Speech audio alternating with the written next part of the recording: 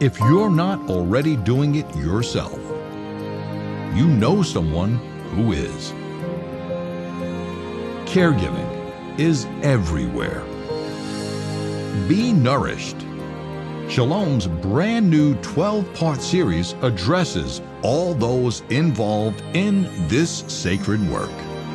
The center of that all is servitude, honor, and gratitude. It's only through the works of the Holy Spirit.